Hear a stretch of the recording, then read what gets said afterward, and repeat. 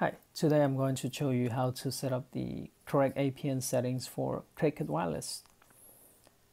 This settings should work for any Android phone.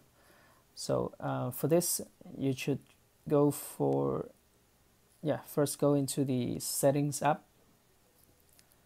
Once there, look for either more or you might see connections depending on the model of your phone. So I'm going to tap on more. Then you should see mobile network. Then on the bottom you should see access point names. Okay, I have 3 different versions of APNs that works for Cricket.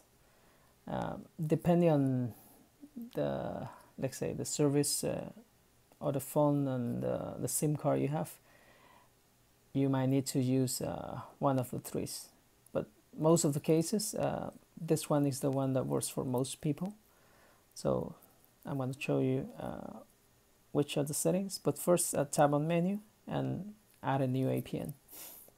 Since I already have it configured, I'm just going to show it to you.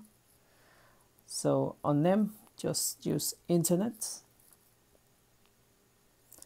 then APN NDO, then the next field you need to set up is MMSC. So it's http://mmsc.cricketwireless.net. Please note that the C is in uppercase, so that's very important.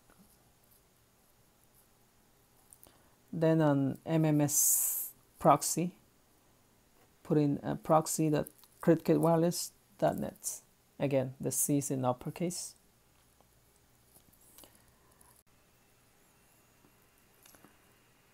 Now,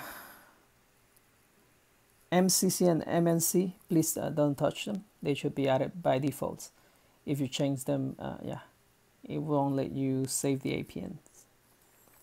So then on APN type, please use defaults, MMS SUPL. Again, no spaces in between, just a comma. Then you should save it, and then make sure you tap to select this newly created APN as the default one. Now please try to load any website to see if the data is working for you. If you cannot download any data, or you cannot send or receive picture messages, then you might want to try this option. So on this one, most of the fields are the same, except for this 3 settings you need to change.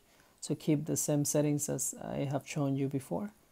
And on MMSC, we're going to change it to https://mmsc.aiowireless.net. Then for the proxy, it's proxy.aiowireless.net. And port number, please use A0.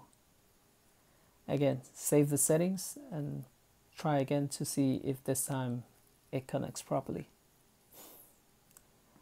And yeah, you need to tap it of course. Then the last version you can try is this one. So we're gonna change the name to ATT space phone. Then on APN, we're gonna use phone, PHONE.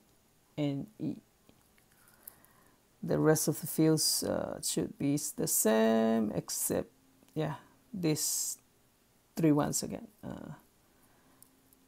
So for MMSC, we're gonna use https://mmsc.mobile.att.net.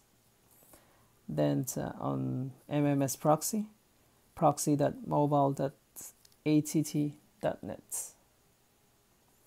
And the port number is 80. Again, save the settings, and hopefully, yeah, this time it will work for you.